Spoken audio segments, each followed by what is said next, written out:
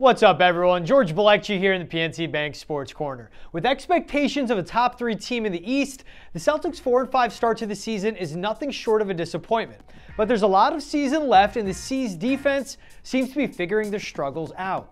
Over their first 5 games, the Celtics' defensive rating as a team was 23rd in the league at 110.6. Over their last 4 games, the Celtics have been 4th best in the NBA with a defensive rating of 98.5. The last 2 games, which they've won both of them, the Celtics did not allow more than 79 points to the Magic and Heat. Tonight they take on the Mavericks and will be without one of their most athletic defenders, as Jaylen Brown is dealing with a hamstring injury he suffered in that Heat win.